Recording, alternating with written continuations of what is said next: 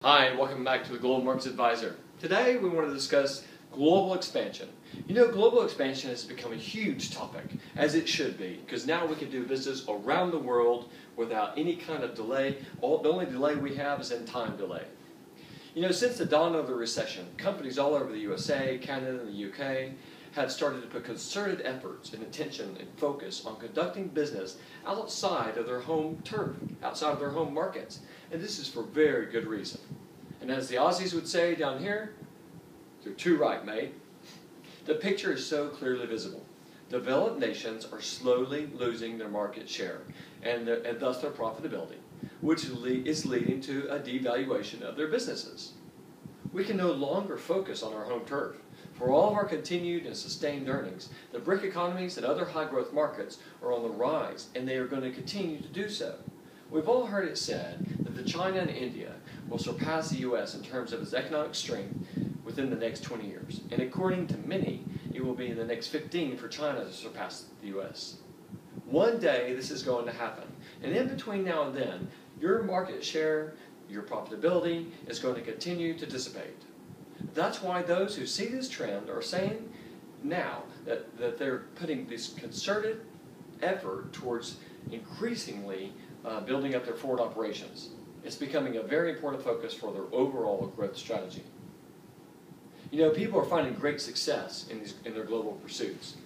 These success stories are built on the back of a lot of careful analysis, a lot of correct opportunity spotting. With quality searching, companies are finding untapped market opportunities in certain regions and countries, which has been resulting in a lot of increased sales and profits.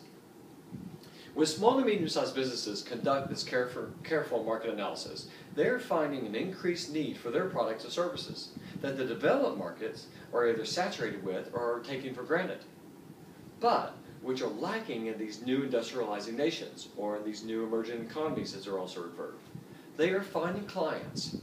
They are finding clients who are demanding and inquiring for foreign suppliers, foreign buyers, foreign distributors, etc.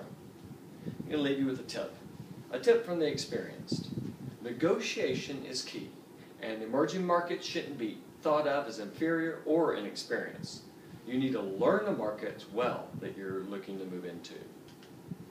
You know, in this period of worldwide economic uncertainty, it is more important than ever that businesses, whatever their country of origin, raise their game to stay ahead of the competition. You need to increase their bottom line, your bottom line, and guarantee your future. Globalizing your business, your talents, and your products or services could be the answer that you're looking for in order to do this. I'd encourage you to harness the Global Markets Advisor's global expertise. We're here to help small businesses, medium-sized businesses, innovators, and entrepreneurs reach their potential and to help you spot and to make the most of the opportunities that exist within these high-growth markets.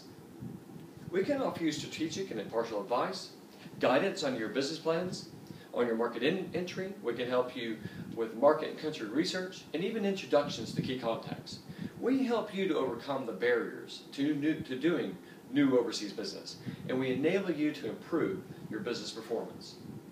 So is there something that you do or sell that would appeal to these high-growth markets around the world? If so, why not be in touch today? There's good economic and sound evidence that states that firms secure most value if they enter into high-growth markets at an early stage. So don't let the grass grow under your feet. Start by familiarizing yourself with these countries. Read some books, search the internet, take a holiday or vacation to these countries.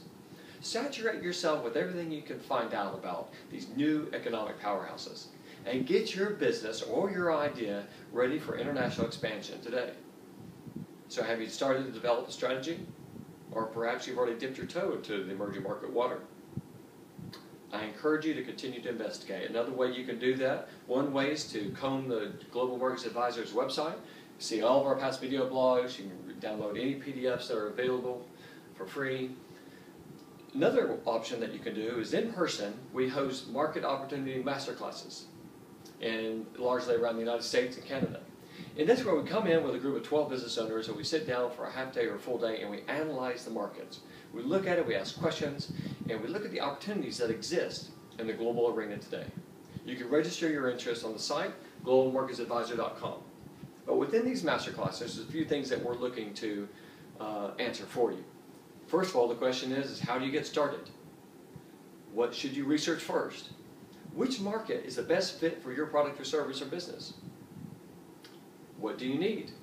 What will you need? And what are your options? What skills and knowledge will you need to develop to be successful? So there's lots of questions in going global, but we have lots of answers. And we can help you along the way. Thanks for tuning in to Global Markets Advisor. Look forward to seeing you next time.